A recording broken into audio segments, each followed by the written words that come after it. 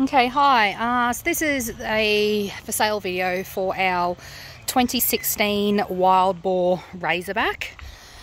It's a 4-berth camper, so you've got a queen size bed at one end that my 6'5" husband and my rather heavy self sleep in comfortably. And even if we have an extra child jump in with us, that still works. The dinette then converts down to a bed that would sleep probably up to two adolescents or small teenagers. So this is the kitchen.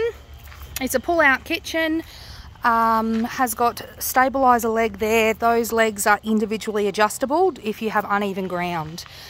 It has a flip back bench. That is very handy. We also fit a 3-shelf Austrail zip-up pantry underneath this beautifully. It works beautifully. We've got 3 drawers in the front. And this one here is all your crockery. I took out the cutlery insert that came with it to customize it a bit more. All of these trays I'm happy to leave with it. Everything just fits in there perfectly. Also have this one, so I keep my dishcloths, cutting board and tea towels in here, and the dish liquid, and my apron. This one is an access hatch for storing away the gas cable and whatnot. We've also kept like mozzie coils and stuff in there. I'll just show you the sink. I upgraded the sink, so this completely screws off from here. You can see there, I'll tighten that up. That completely screws off, and then I've just done an adapter there down to a bucket. That works fantastically. I also have another hose that then joins onto this and is makes up 10 meters, so you can then have that going off site or into a bucket. Here you've got a light. That light is controlled over here, so we have a double adapter. The light can be switched on and off from here. There is also a switch down the back here that is technically the on-off, but we just leave it on there and we use this. You've then got another 12-volt socket there. When the batteries and everything are turned on, you actually get the voltage of the batteries left here on that, and then there's 2 USBs. There's 2 USBs in the top of that. You've also got the water connection down there, connects in there. Gas connects in here, and there is a bung that goes on that when you're traveling. This is for the water fill up. It has a 70-litre stainless steel water tank, so you can see that water tank in there. Stainless steel. You've got independent off-road suspension. I've towed this camper through some pretty decent terrain. Have obviously been gentle with it because I love my camper. Haven't thrashed it. I wouldn't dream of that because I love it. But the point is, if your 4-drive can go there, this camper can go there. You've got the step up. You've got the body, so you've got brushed stainless steel arches, and then the front drawers. So this compartment here, we keep our table, clothes rack, those foam puzzle squares to use in the shower, long skinny stuff like that we keep in here. In here you've got a pull-out slide. This is the pantry. So we've got crockery box, dish rack and pot on top. I've then got 3 mango crates which work perfectly. I actually find that this is overkill. Like, we don't fill this, so that's great. You've then got up there, so there is also, obviously a lot of this stuff will be going for keeping for us. There is also wind guards for the stove in there. And actually, sorry, I didn't lift up the stove. So back to the kitchen. So I've got a 3-burner SMEV. So 3-burner SMEV. These all come off for easy cleaning. Admittedly, the clicker doesn't work anymore, but it probably just needs something replaced. I just use like a barbecue lighter. There's a cutting board. This goes down. Cutting board here. This was custom made for this space, so it's got your precise edges on the bottom, rounded edges on the top. It's been waxed, fits perfectly. It's over there for extra bench space. You've then got the sink and the tap, so cold water only, but you can rig up hot water. There's plenty of hacks in the owners group on how they rig up hot water. This light's actually brilliantly bright, and you can twist it around and do all sorts of marvellous stuff with it. Put this back. Okay, head back over here. So we've got the fridge slide. So this is a really decent size. This fridge we've got in here, we've got a 80 or 85 litre brass monkey in here, dual zone. Bag of peanuts to hold it open. Oh, hello, hubby didn't clean the fridge out. But decent, like it's a big fridge and it fits in there beautifully. This slides well, a little bit of room, but size fridge size guys, you've got to make sure you can still open it. So we just open this fridge. You've got an Anderson here, and this is to turn on the fan in the front for ventilation. We just use some Velcro on the side to hold that up, and we find that all stays out of the way. If your fridge doesn't have an Anderson connection, you can either get a double adapter, which we've got, or your auto sparky should easily be able to put an Anderson on your cord and then still have the 12 volt. So I have added extra points to this. So it comes standard with these at the front, but we did have a smaller fridge in here initially, which I had sideways. So I securely pop riveted in extra tie points on the sides for that.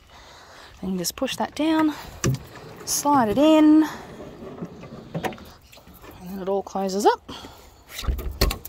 Okay, so we've got the front of the camper here. An awning Velcro's on around there. That little hangy bit over there is for the bit that goes out, so the awning extends out and covers all of this as well. It comes to about here. I've got all the guy ropes are all there for it, so I've got doubles for the corners and they're all marked out where they go. You've got the front here, so you've got a stone flector. All the side and outside awnings have all got these storm awnings on them, which I find brilliant. To stop them from pooling water, all I do is just shorten this off and do that. Shorten that off, and then if it's raining, you may not need to do it quite that much. The water will just run off, that way you still get some airflow. So there's a toolbox in the front there. That toolbox has got a bag in it with tent pegs and the guy ropes. I also keep the hitch in there usually. Got the jockey wheel here. Our car's lifted and quite high, so we have it up a bit higher so that we can get under the tow. So this camper will come with a Cruisemaster DO35 coupling. This is the bee's knees of off-road couplings. This coupling we got when we bought the camper, so it's 18, not even 18 months old.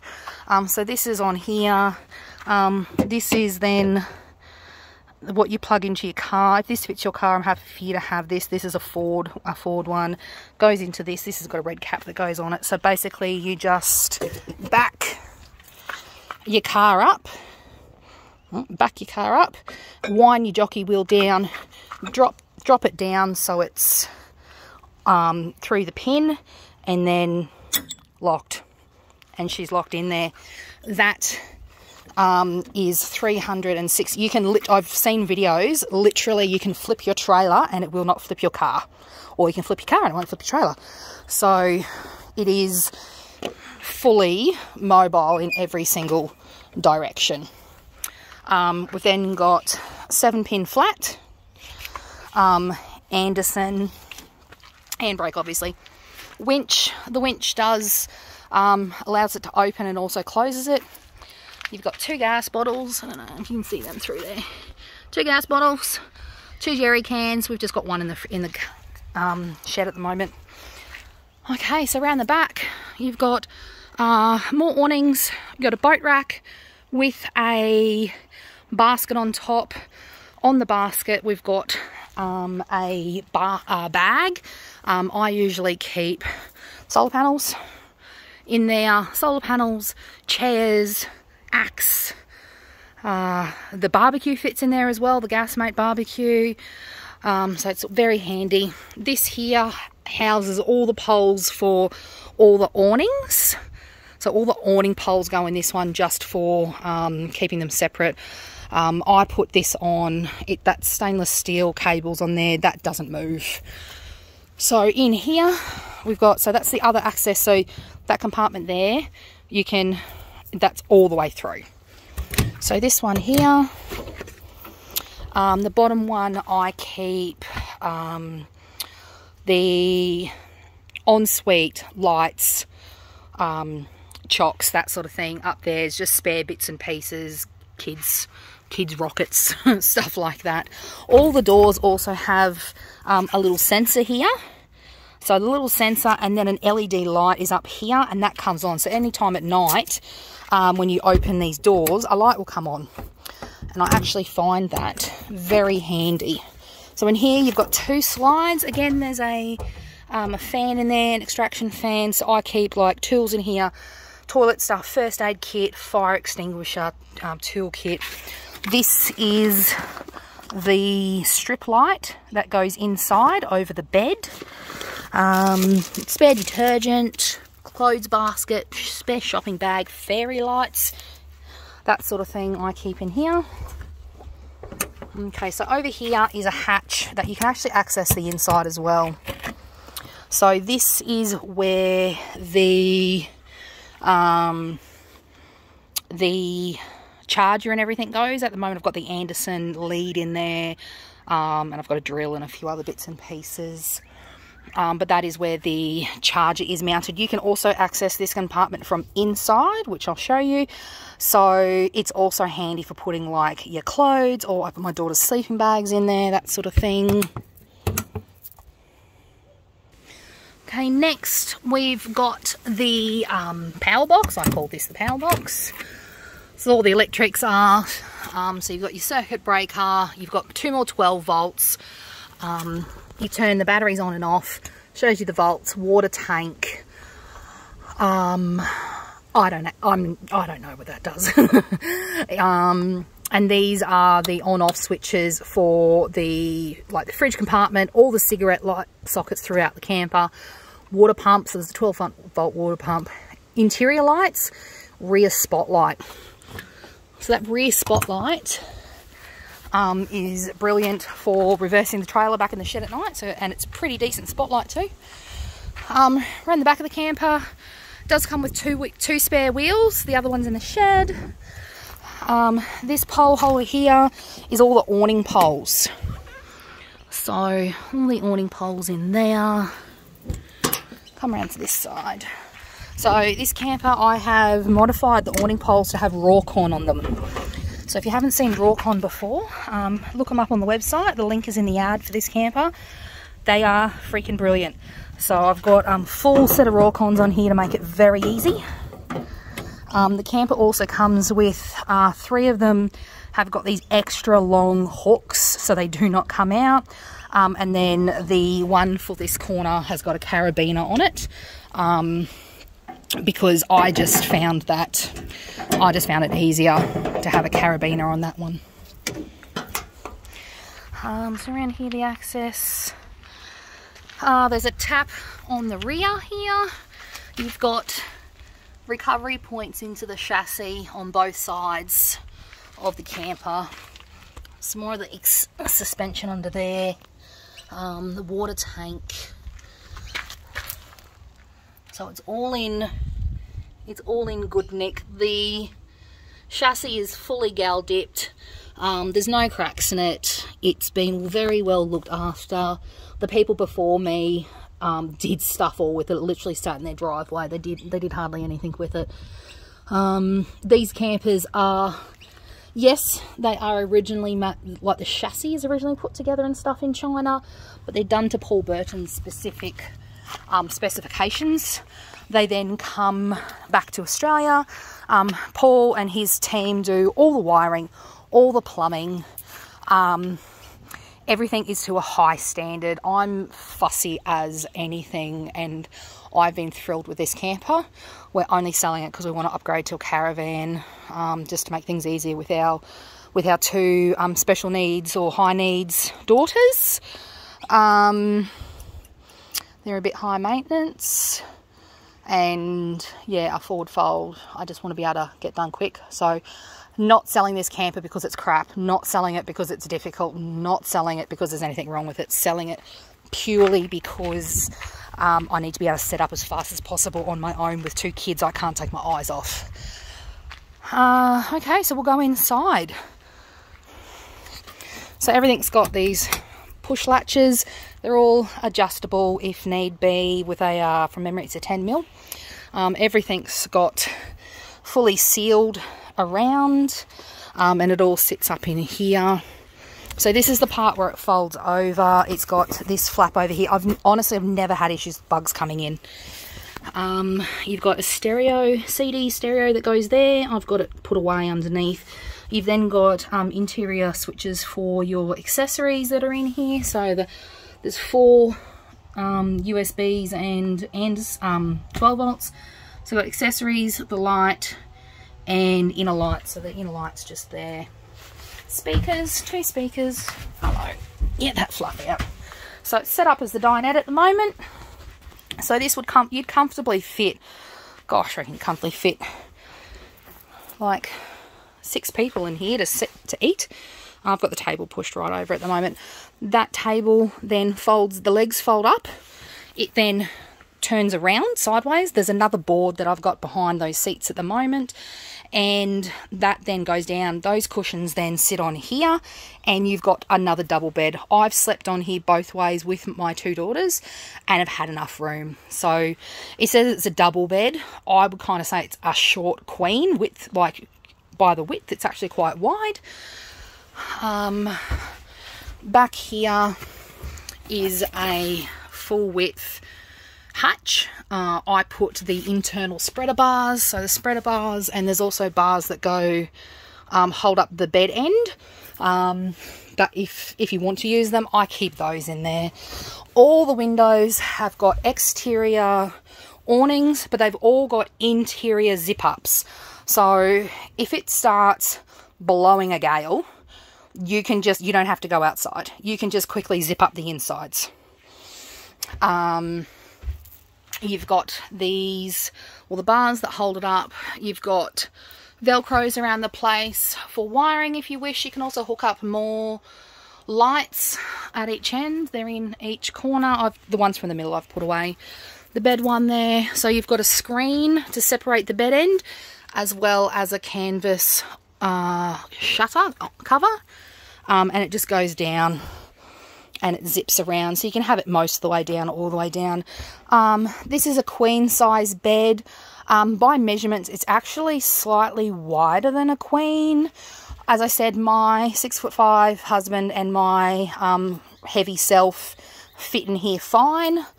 Again, you've got beautiful ventilation through here, especially when that's up.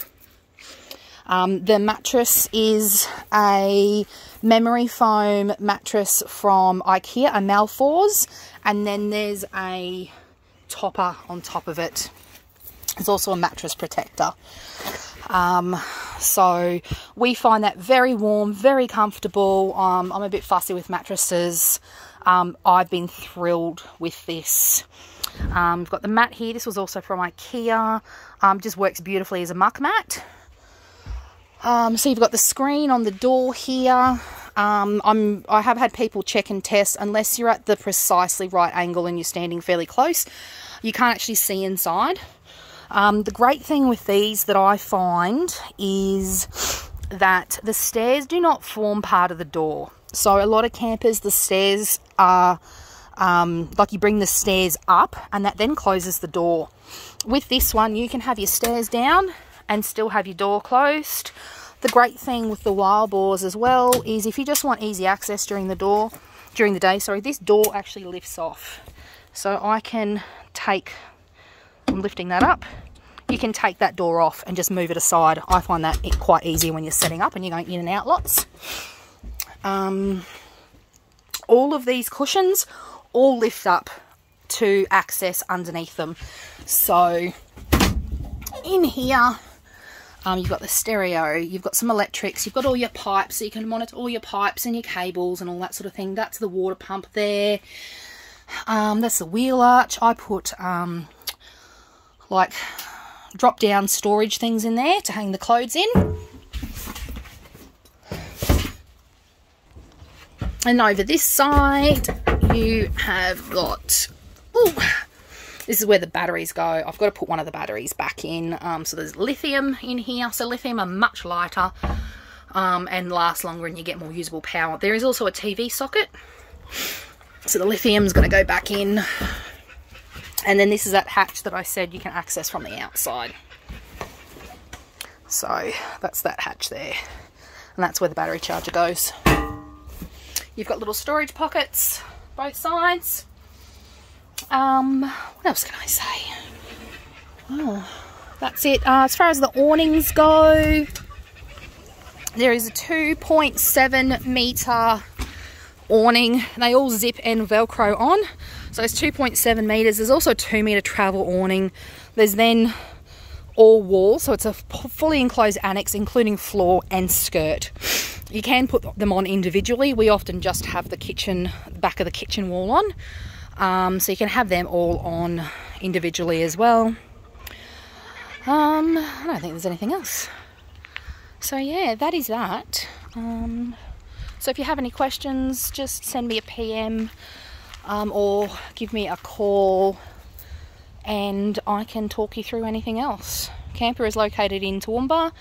We'll be set up at Tweed Heads Big 4 over the Easter break. So if you'd like to come and inspect it, then you're more than welcome. Thank you. Bye.